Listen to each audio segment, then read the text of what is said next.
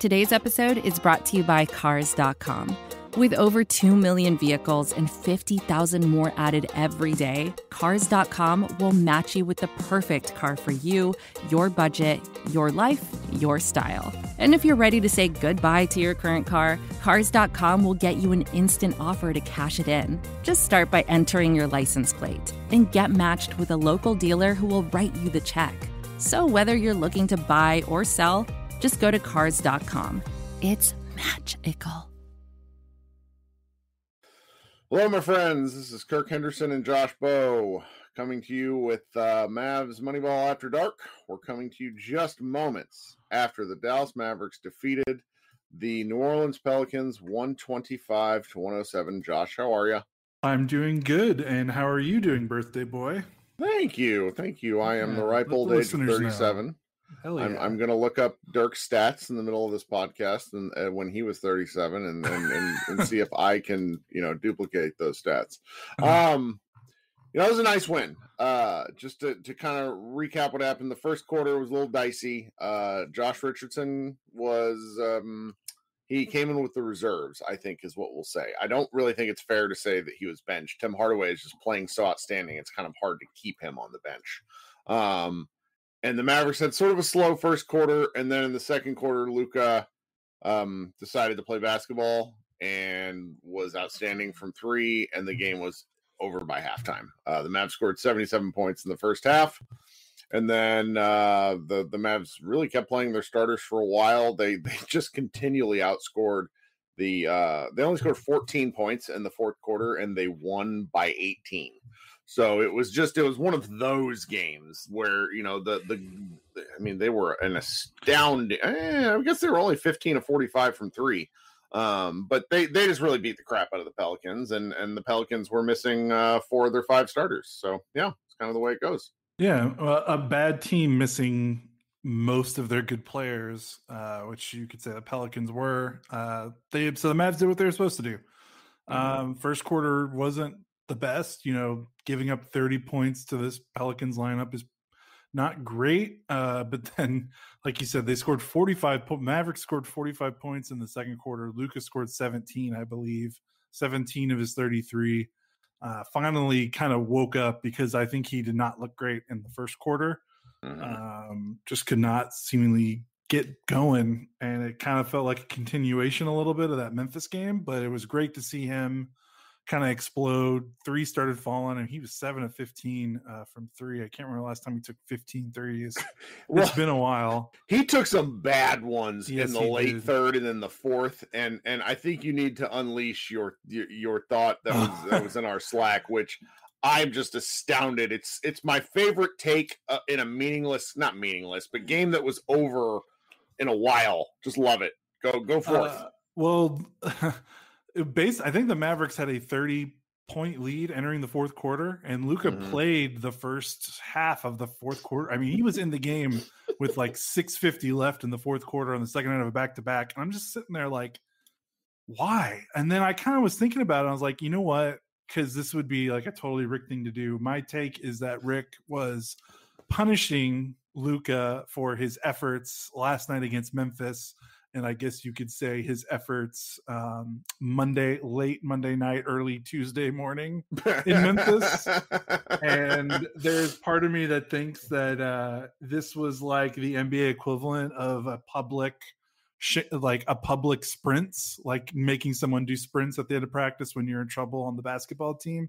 We just got to see it in person, and it just kind of felt like, you know what? You want to go out, you want to party, and then play like butt Tuesday night. You can run a little bit more in the fourth quarter, and you don't get a break as much of a break, and that's my take. It's worth noting that Josh is referencing an unconfirmed but probably accurate assessment of a team dinner in Memphis that went late into the evening. And for anyone that watched the Memphis game, Luka looked like he had been on a barbecue across Tennessee tour. I mean, I'm not even like I'm mainly serious about like the food thing. Like he looked like he had eaten at Five Guys and then tried to play in a game. Like it wasn't like a hungover thing. It was like a like, man, this dude is playing with molasses, and it was bad. So I really love this take. It will be unverified, and just to be completely clear, we are going off of pure supposition based off of some things that, Memphis people talk to me. I got some notes, and I have no reason to disbelieve it. And then, hey, ESPN's Tim McMahon conveniently pointed out that the Memphis bars do not close until 4 a.m. local time as well. Right. So it's just enough for us to make a good joke out of this because, we're so used to COVID restrictions. And since these guys are all vaccinated, it makes total sense that they probably want to hang out. Oh, yeah. And this is, to be clear, this is like pre-pandemic. This happens almost every night. I mean, oh God, yes, yeah. Like these guys are social. Yeah. It was just that Memphis game. Luka looked like butt, and he came out and really looked good tonight, and kind of Rick played him through it, and that was really funny. And man, I'm glad they won. Yes. And it's funny. I know people get really mad about like, oh, they went out. I mean, yeah, it sucks that they went out, or we think that they went out and they play like butt. But I think it was Zach Lowe who talked about it. Like, I remember I heard this on one of his podcasts years ago, and he was like, think of it this way: like an NBA player's work day, like on a game day, is like basically from like 5 to like 11 or whatever. Right. And he's like, think about when you go to happy hour as a normal person. You go to happy hour like an hour, 2 or 3 hours from the time your work ends at 5. So think of it like, an NBA player going out from midnight to 2 or 3 a.m. is like the equivalent of us going out from like 5 p.m. to 8 p.m. or whatever, and getting a drink. So that stuff never really bothers me, but it is funny. And it's like the only thing I could think of why Luka was still on the floor, because why else would he be playing in a 25 plus point game, second out of back-to-back? But that was funny. I'm glad they won. I am too. I think it's kind of funny. This is a really nondescript game from the sense of like, obviously the Mavericks needed it because they still have not clinched being out of the play-in yet, but they are very, very, very, very close. One more win or a Lakers loss this evening. If that happens against Houston, they're in the second quarter. LA's up by 4 or 5, but we won't know by the time this podcast is done. You'll know. So it's really close, so for a game, but otherwise, the Pelicans were playing like almost not an NBA roster. And it was kind of hard. Like, what are we going to take away from it? Well, Kristaps came back, and it was twofold. Kristaps came back, and then I was like, what's the starting lineup going to be? Mm-hmm. And it was a different lineup than I anticipated. You want to get into that? Because I think that's the main thing to talk about this game. Like, Kristaps came back. We can talk about how he looked. And then I knew that there was going to be a possibility of Richardson hitting the bench, but I did not expect necessarily this exact lineup. Well, talk about. I want you to explain why I'm not sure I entirely understand what you mean about the lineup stuff. So let's go ahead with that, and then we'll pivot into kind of KP directly. I'm not surprised that Kristaps started and Richardson went to the bench for Tim Hardaway Jr. What I'm surprised is that Maxey didn't start and Dwight Powell started, because it's usually been, if Rick plays 2 bigs this season, it's been Maxey KP. So I was surprised about that. But I guess I shouldn't be, because I think he swapped out Maxey for Dwight before Kristaps had the knee soreness and the ankle sprain. So I guess I shouldn't have been too surprised. But also the center and then Dorian Finney-Smith at the 4, that lineup was killing it while KP and Maxey were both out. It helps that the Mavericks didn't play any beefy teams. They played Miami, Brooklyn, Cleveland twice.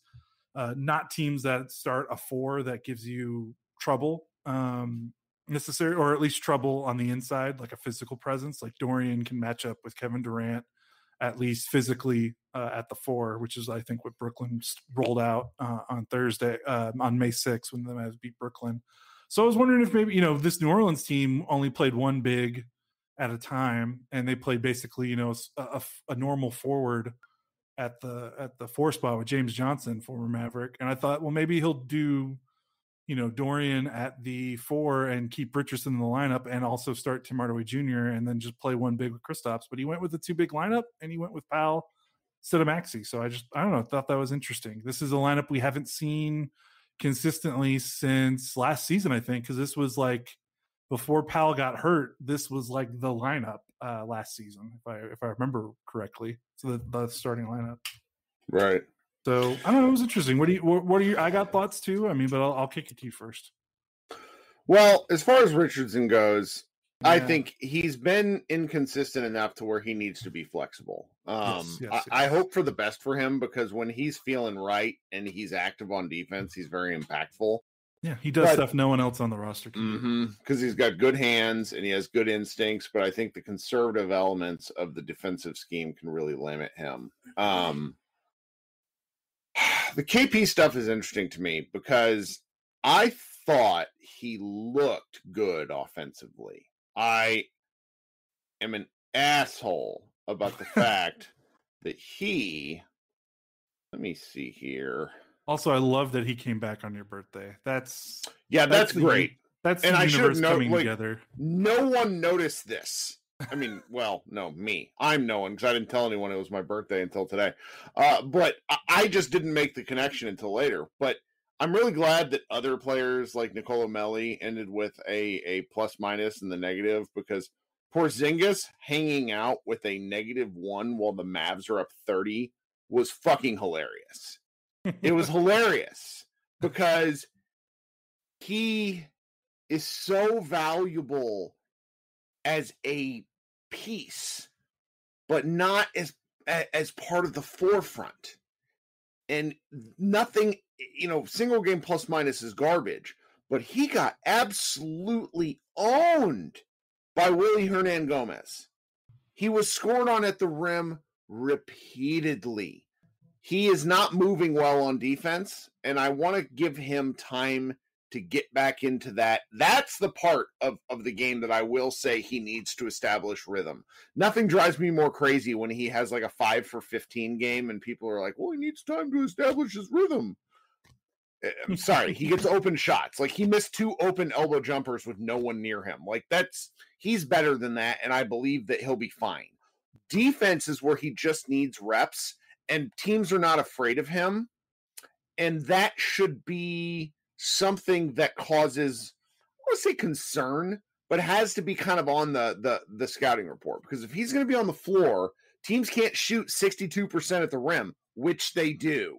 So I'm a bit of a mixed bag, because it's not like Powell and Maxey, who, really, we're not even talking about Maxey. Maxey is completely useless unless he's hitting 3-pointers. Like there's just the elements of this team. If they come together at the right point in time, they're going to just murder everyone they come up against. And that's what makes this so funny, is they're just such a house of cards to an extent. And I don't know how to feel about it. Yeah, it's interesting. KP, this is about what I would expect for him coming back for the first time in, about a week or whatever it's been with the knee soreness. 19 points on 14 shots. He was efficient, but not as efficient maybe as he would like. He looked really good early, and then he faded. Yeah, and that's what I don't understand. Like, he's just got to find some consistency. Well, I think the thing that's hard for him to find consistency is that, as I've said, and I really, maybe I'll get to this before the playoffs start when we have some time. I really need to write about this.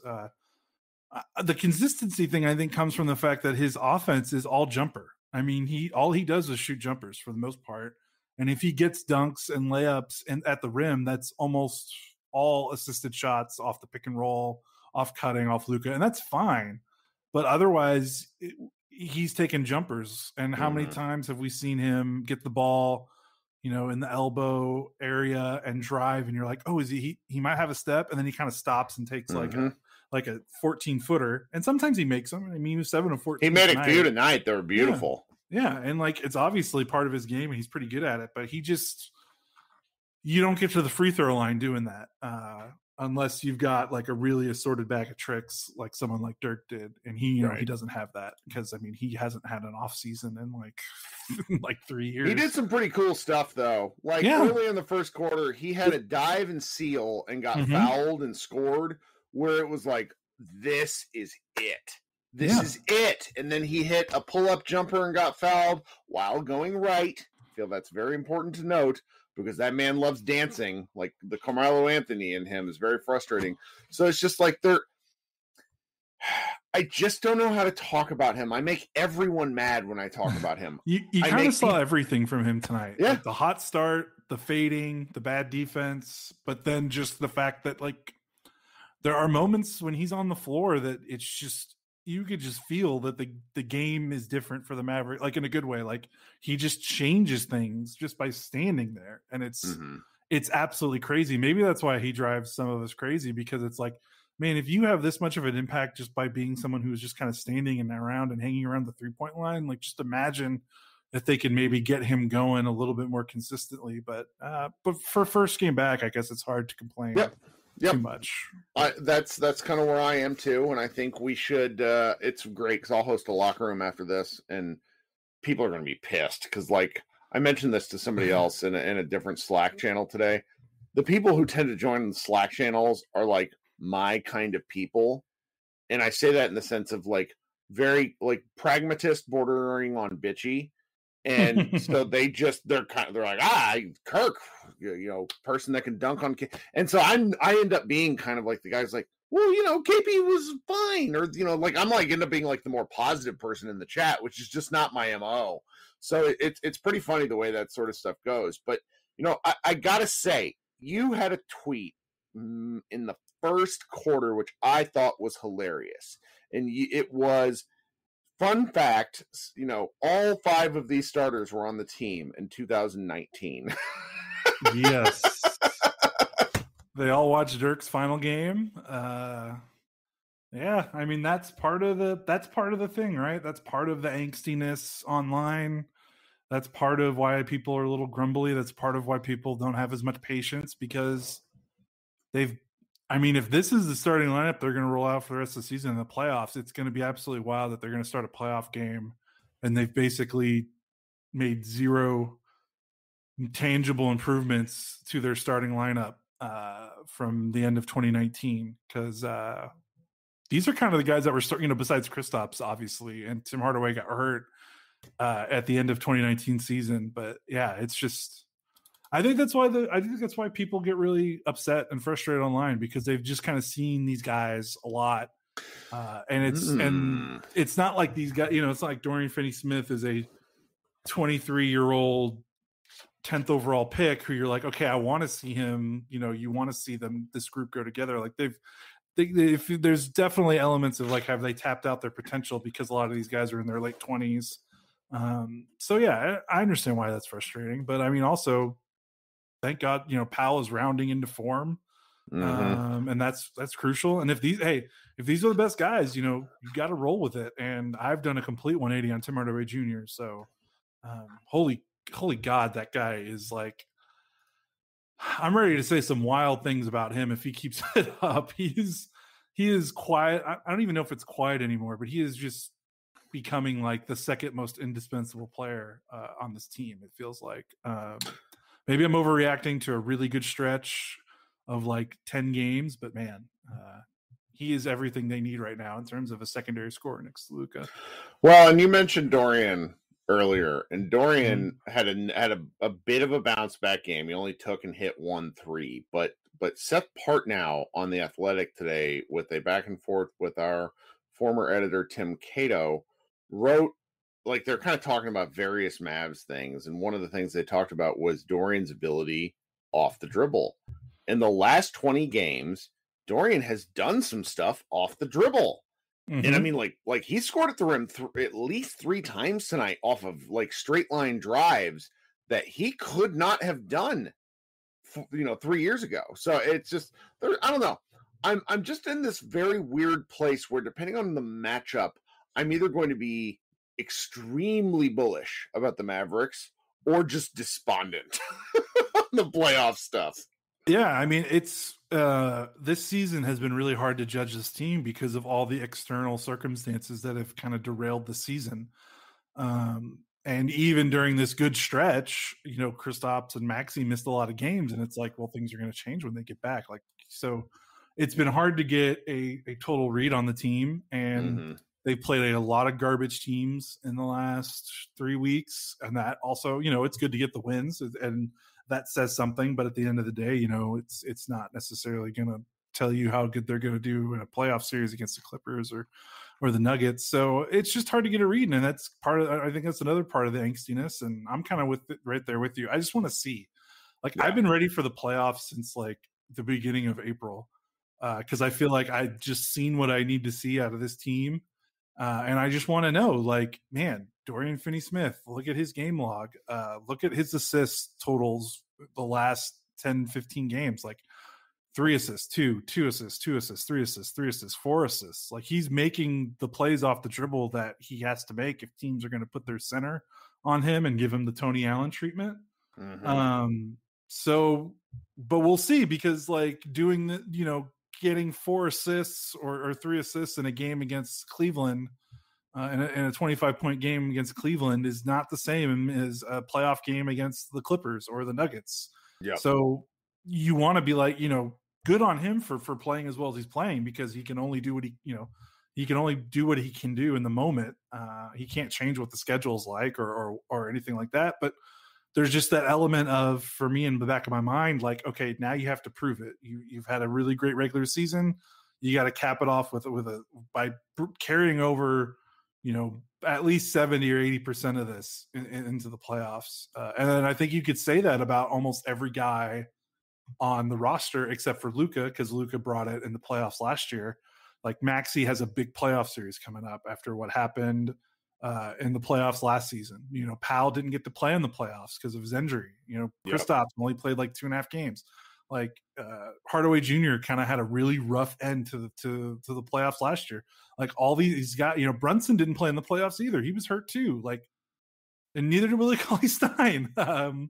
Like, there's a lot that this team. There's a lot of like, hey, you got to show me now, like in the playoffs, that we just can't answer right now. And that can be frustrating. But in the meantime, piling up wins, get as much rest as you can, and we'll see what happens. Well, we'll see where things go. Okay, so this has been Kirk Henderson and Josh Bowe. We're going to be watching the damn trash can Utah Jazz are going to lose to Portland, so Portland's going to stay in 5th tonight. The Lakers are playing the Lakers are playing the Rockets and probably going to beat the Rockets. And this is just going to go down to the final game. The Mavs play again on Friday. Josh and I will talk to you after that, I think. And then Sunday, it says TBD, but I'm pretty sure the game against Minnesota is going to be like early afternoon. Yeah. Which could be kind of fun. My son's not seen many Mavs games this year, so I may be able to trick him into watching one. So we'll be talking about stuff. I will go. Just tomorrow's Thursday, yeah. I will go live on Locker Room Friday during the day, so we can talk about some of this stuff. But after this, you'll later on in the day, probably sometime Thursday afternoon, I'll post the Locker Room, which I'm going to host after Josh and I are done. This has been fun, Josh. You got anything else?